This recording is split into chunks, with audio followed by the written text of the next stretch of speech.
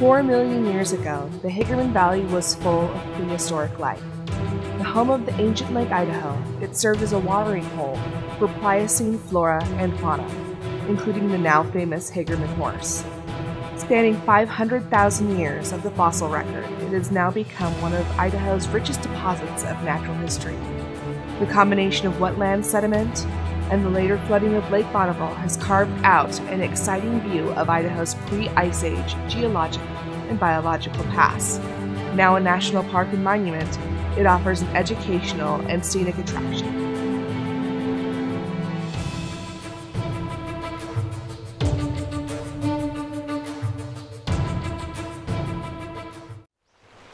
Imagine stepping into a time machine and dialing it back 4 million years. Idaho would be very different during the Pliocene Epoch. The weather, warmer and wetter than we see now, and the impressive Lake Idaho dominating the landscape. The local wildlife drawn to the water's edge for survival is the start of our story, as sediments of the water system created the perfect environment to fossilize the deceased creatures. Injured, ill, old, and possibly even animals caught in strong currents trying to cross the body of water were quickly buried in the soft sand beneath the water. Very different climate than what we have today. If we went back 4 million years in time, there would have been a really large lake. We had an ancestral or early version of the Snake River, but it was a largely lake-dominated ecosystem, which is one of the reasons why we have so many fossils, because lake and river systems are great for preserving fossils, because you get lots of sediment coming in and burying them. It was warmer and wetter than what we have today, although we do have about 1 million years of time preserved here, and you do see some changes in the climate through time, which is represented by the types of animals that you get. So times when it was warmer and wetter, and we think that the lake was probably at its largest extent, is when we also have the most beavers, for example. Hagerman is home to many different Pliocene-era species ranging from fierce carnivores, large hunting animals, and small rodents. Many of the animals we would recognize as similar to the animals we see today: otters, canines, bears, reptiles, birds, and the Hagerman horse. Latin name Equus simplicitans, the Hagerman horse is thought to be an evolutionary link between prehistoric and modern horses. The Hagerman horse is an important discovery not only due to the amount of specimens collected, but also due to the evolutionary link to modern animals. About the size of a present-day Arabian horse, these were single-toed and share traits with modern-day zebras. It is one of the earliest records of the genus Equus, and Hagerman boasts the oldest specimen of the species, which has also been found in other parts of North America. A key stage in horse evolution, the animals continued their presence on the continent until the late Pleistocene, about 10,000 years ago. Then, like many other large-bodied mammals, they vanished. The genus Equus did not return to North America until 1500s with the Spanish conquistadors. This is at least 200 horses in all. The site's famous for the horse because it's the earliest example of a single-toed horse. So if you're familiar with one of the very common changes in evolution through time, examples that people like to give, you see the decline in the number of toes of a horse through time. So you go from 5, which is the typical ancestral trait, which we have the ancestral trait of 5 digits, and some animals, like the horse, have lost those digits over time. It helps with locomotion. And so this is the earliest example of a single-toed horse. And it's also the largest accumulation of that particular horse. Other animals not common to the area were also found, including large ground sloths, saber-toothed cats, and relatives of mastodons and camels. There are also relatives of what many would recognize as South American animals, such as llamas and peccaries found at the fossil beds, all buried in the sediments of lake waiting to be discovered millions of years later. Okay, well, in addition to monitoring, I, for one, have been dabbling in the collections. We have a new species of otter as a result of that. It was just published in the Journal of Vertebrate Paleontology. Well, it's out now in their journal, and the official publication, I think, is in September, but it is available online. And that was actually from collections that were made by the Idaho Museum of Natural History over 2 decades ago. So it's one of those great stories where there's always new things to be found out on the monument. There's also new things to be found in old collections. And so this was material that had been sitting there waiting for someone to open up that drawer and say, hey, wait a minute, something new. So there's new discoveries in both the collections and out in the field. 14,500 years ago was the first step in uncovering the hidden fossils, when the Hagerman Valley was created by the Bonneville Flood. When rushing water swept through the area, it carved through ancient sediment, exposing the fossils. So what Lake Bonneville did was it helped to expose a lot of our fossils. It really helped kind of erode away all that sediment, probably took a bunch of fossils with it, that are now way far downstream and destroyed. But in the process, it exposed the fossils. So if you go out to the monument, you see these really nice steep-sided cliffs. Imagine if that was just a continuous wall of sediment. You wouldn't know that the fossils were there. They wouldn't be eroding out of the sides of those cliffs. And in fact, most fossils that are out there in the world we'll never ever find because they're like a mile deep below the earth. So it takes things like erosion from floods or rivers or tectonic activity, so uplift due to earthquakes and things like that, to expose the fossils for us to be able to find them. Fossils started to be seen as early as the migration west on the Oregon Trail, which runs through the park. Elmer Cook, a cattle rancher in 1928, was the next step in the evolution of the park. When he discovered some fossilized bones, he knew enough to hand over the bones to a local scientist, Dr. H. Stearns, who informed the Smithsonian. These bones caught the attention of Dr. J. W. Gidley at the Smithsonian. We have ideas that people back during when the Oregon Trail was active were probably aware of the fossils. But the first time it became discovered by science is in 1928. Elmer Cook, who was a farmer in the area, went to a local USGS geologist and said, hey, there's these fossils eroding out. I think they might be important. And he in turn went to the Smithsonian and contacted researchers there.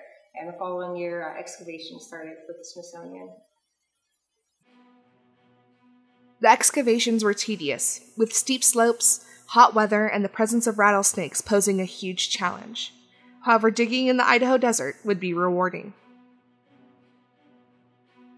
One of the most important discoveries in this excavation was the large volume of an extinct horse known as Equus simplicitans, and named the Hagerman Horse. The excavation in the 30s resulted in 5 nearly complete skeletons, more than 100 skulls, and numerous isolated bones from the Hagerman Horse, finding such a large deposit in one place being a very rare occurrence. Before the excavations in Hagerman were completed, it was set on the stage of scientific discovery through papers published by Dr. C. L. Gazin on the variety of vertebrates found. There is a much larger instance of herbivores than carnivores. Only 5% of the populations are carnivorous. However, there are many fragmented examples that the Smithsonian discovered during their excavation. Of 105 species recorded, there are 14 carnivores. One of the most exciting things about the fossil beds in Hagerman is the abundance of what paleontologists call microvertebrates, which are small mammals, frogs, birds, and fish. Oftentimes, smaller animals fall apart quickly after death and are scavenged, preventing them from becoming fossilized. Likewise, aquatic animals such as beavers, muskrat, turtles, and the otter are very prevalent in this former wetland. We have over 65,000 in our collections. Smithsonian collected several tons worth of material that they brought back to the Smithsonian. The National Monument was established in 1988, not only to preserve the fossils, but also parts of the Oregon Trail and many artifacts that indicate a later presence of Native Americans in the area. Located in southern Idaho's Magic Valley along the west shore of the Snake River, it is over 4,000 acres. The monument offers breathtaking views of the Snake River in the Hagerman Valley and a hiking trail that follows the path of the Oregon Trail. This monument is one of only 3 national parks that contains part of the Oregon Trail. This park is a unique park in the fact that our enabling legislation is for research and research only, and that It hasn't really been done a lot because we don't have a research facility where we could bring the public into so that they could see research being done. We are pushing that forward right now. The superintendent and the resource staff is pushing that to try to get that funding so that the public can have more of appreciation as to why this park is so significant. And it's not just because we have the early ancestor of the horse. It's the whole gamut of research that you could be able to obtain from the fossil record. A lot of people don't realize how much information we can obtain from the fossil record.